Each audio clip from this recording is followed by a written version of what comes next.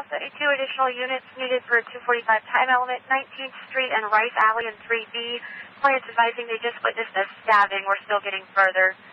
So 245 time element, additional units needed, 19th Street and Rice Alley in 3B. Sam 3 to copy. 373 copy. Go ahead and cross if you have to. 10-3 check. Charles 78 and Charles 79, I'm going to start you. 19th Street and Rice Alley in 3B for a 245 time element. 32, I copy, you're in route code 3. Charles 78 as well. 373 copy. 10-3 check. 2 Charles 61, we got a TAS hit. Charles 61, go ahead. Southbound powering at Folsom 1 minute ago. 7 John, Sam John, 983. Check. 61, it does still come back 10-51. Additional units, 10-51 last seen, southbound powering from Folsom. Say 2015 Chevrolet Sonata. 36, you can clear it, send our way, and we're going to be en route to that 245. 36, check. 35, I'm going to start you as well. Charles 78 and 79, you can go for it. So we're running to the stabbing. It was 19, or what was the alley? Rice Alley, we still do not have a suspect or a victim description. District 6 units, the LPR hit from Power In Folsom Boulevard. It's a 2015 Chevrolet 4-door. 7 John Sam John 983. That's a black Chevrolet 4-door. 7 John Sam John 983. Last seen from Power In Folsom Boulevard in 16. Want to go? 2 Charles 89. We're in that area. Can you put us on that, please? Okay. Charles 86, I copy your code 3 as well. Charles 35. Cut. Okay, we're going to be in front of Safeway here on R. I guess the suspect is a male white in his 60s, thin build. He left eastbound towards the railroad track. Copy. I missed the supplement. They said he was standing in front of Pete's Coffee at 1834. They give a male white adult 6'1" black hooded sweatshirt and another subject, a male white adult 6'1" in a dark colored t-shirt.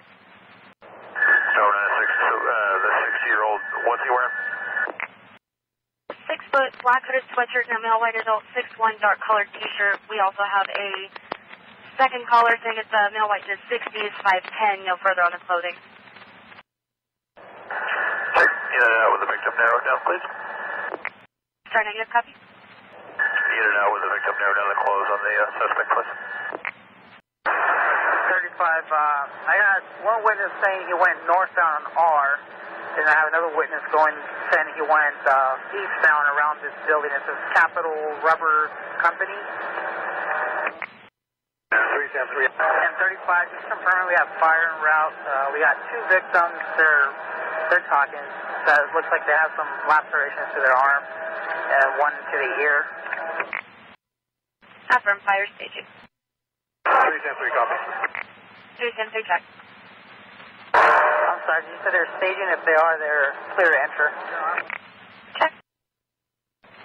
Unit in our light, hold that intersection for us, please. RT-39, what's the guy's description? I just moved over to the channel. RT-39, it's 2 subjects given, a male white adult 6'1" black hoodie and a male white adult 6'1" in a dark colored t-shirt. Second caller advised the age range is approximately 60s. I got a pup, so he's not wearing a hoodie. He's got like a black beanie, but he seems kind of 5150. He's going northbound on 17th from R if you got a unit nearby. Check, need a unit to assist, 17th and R. RT-39, Charles 33 is headed that way. Copy, he's just still walking northbound, just crossing the tracks on 17th. Check. He's on 17th, can you still see him? Yeah, he's 17th in Q right now, still walking north. 39, you at the RT tracks? No, I'm at 17th and Q, and he's walking westbound across the street now. RT-39 from Charles 33, I'm with you. RT-36, I'm at 16th and Q. RT-36, check. Sorry, sufficient with this guy. Star negative, copy. 3 units with him. Copy, R2 units, Beavers for you. Charles 33 is the same, no beeper. Check. Mike 9, Wood 906.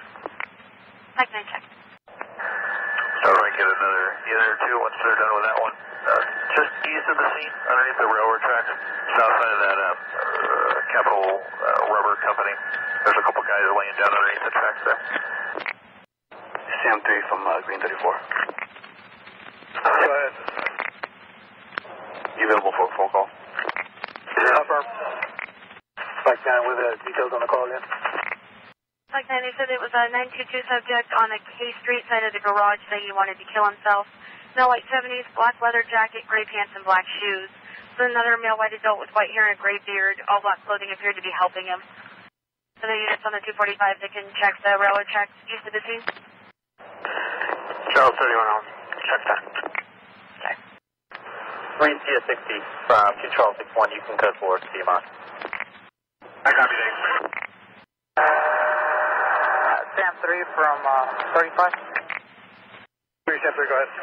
Just a heads up, media is showing up and they're asking for you. Copy, I'll be en route. Control copy. Control 35, have we made up a CSI call yet? I'm getting one started now. Alpha 19, you can show me en route to that. Alpha 19, check. Unit with traffic? Charles 35 from Charles 33. Traffic for 35? Hey, from 33, can anybody ID? Negative. Well, actually, stand by. I might have one. Copy, we're ready for a show up at QN 17. Okay, yes, we have one person. So, what's your 95? Do it in 17. Okay, give us a few. Charles 31, any more on the suspect description? Is there a unit that can advise further on the suspect? Okay, Charles 35, looks like we can't do a field show up. Person who can identify is one of the victims and she's getting transported. Charles 35, Medic 6 is going to be transporting both our victims to UC Davis. 35, check. Star from Charles 31. The guys under the railroad tracks aren't going to check out. Thank you for checking. Control will be clear. Check. Charles 35 from 33. Go ahead for 35.